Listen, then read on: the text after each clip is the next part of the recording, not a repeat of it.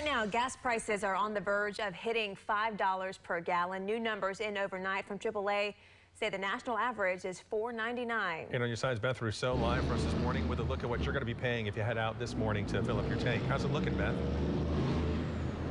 Chris, it is a rude awakening, these gas prices. So if you are just waking up, go ahead, shield your eyes. I will tell you, though, Florida is below the national average at $4.83. We have talked to families, though, and they tell us the cost to fill up their gas tank keeps going up and up, so they have no choice but to change some of their plans. They're going crazy. You know, vacation time's already shot, so not going to be any of that anymore, so. This morning, I've been checking the cheapest local counties to fill up in the Bay Area. AAA says Pinellas, Polk, Hardy, Hernando, and Highlands, it'll cost you between $4.80 and $4.82 a gallon. That's the cheapest in the Bay Area.